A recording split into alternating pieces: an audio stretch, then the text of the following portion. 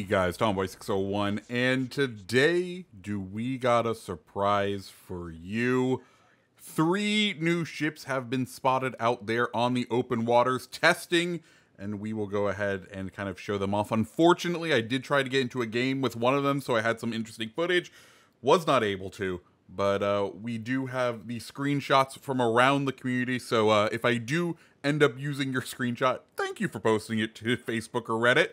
I really do appreciate it so I can do this reporting. But before we dive into those new ships, one other thing kind of piqued my interest this week, the Black Friday sale. I think this is the only time, or this is the only Black Friday business so far in this update that's been worth purchasing. I'll go ahead and throw up the footage of what I ended up buying. I think the highlight of this sale is definitely the insignias. Those things usually cost an arm and a leg, and they are relatively sparse. So if there's something that you've been eyeing or a commander you've wanted to be upgrading, I think those insignias are probably the biggest thing worth going in on. Beyond that, it really is up to you in your current situation. Those insignias, though, at least the highest discount one, that's the one. That's right where that was my like, oh no, this is we're pulling out the wallet today. Anyways, the 3 new ships, 2 tier 8s, 1 undetermined tier, but the last time we had an undetermined tier, it was legendary, so I'm going to assume it's a legendary ship, and because, well, on PC, 2 of them are tier 9s and one's a tier 10, so I'm assuming we're going to get 1 tier 8 and 1 legendary tier. And the first one is Marlborough. That's right, a brand new British tier 8 premium battleship. Marlborough is much maligned over on the PC. The conceit of it, fast-firing, 16 fast-firing battleship guns. The downside, they're 356 millimeter at tier 8. But that's, you know, that would be normal. That'd be okay, because it's like, oh, cool, 16 356s at a kind of high tier. You're gonna have to really know your positioning and all that. That could be cool.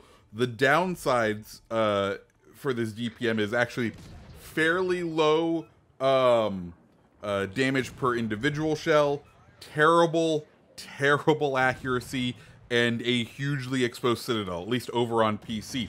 We'll have to see how she comes here, but 16 356s, that has me smiling, you know? That has me thinking we could have some fun with her.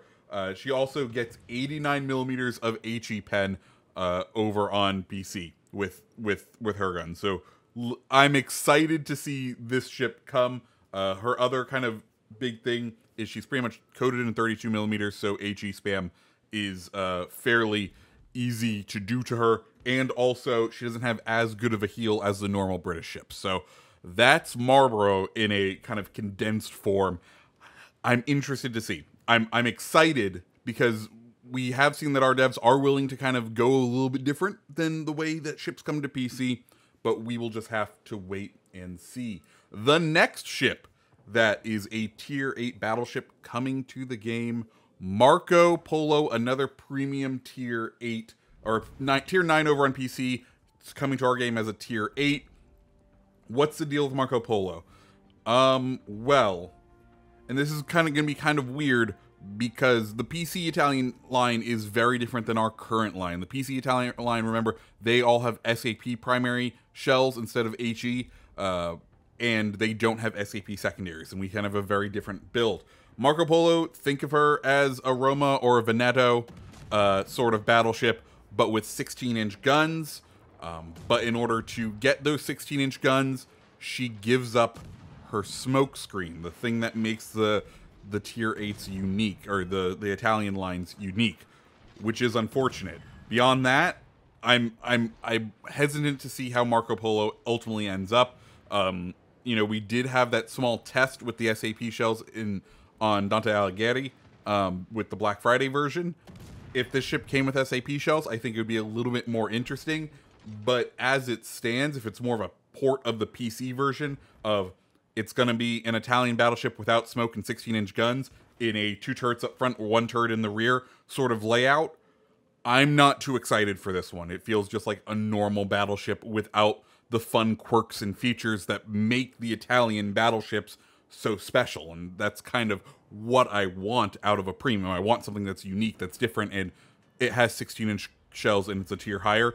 Not really that sort of quirk or feature that I'm looking for in a premium ship. The final ship that has been spotted out testing on the open waters is Yoshino. What is Yoshino? Well, it's Azuma but better. It's going to be in our game a legendary tier, over on PC a tier 10, basically an Azuma but better.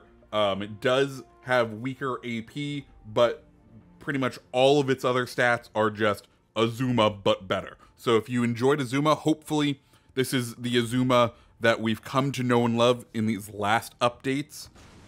You know, the one that is actually a contender against things, as opposed to what Azuma once was. Hopefully it's the buffed Azuma that they're kind of basing these upgrades off of, because I would love a legendary tier of that. It will have to be significantly more powerful just because, well, our Azuma, tier 7, PC Azuma is tier 9, which would be tier 8 in our game. So that's the one thing that I'm interested to see.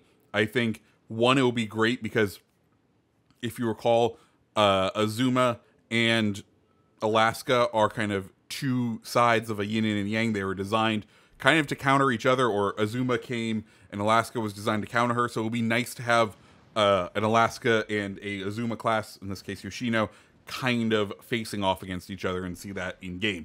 That's what I'm sort of excited for in a historical basis, but we will just have to wait and see. And guys, those are the 3 new ships. Which one are you most excited for?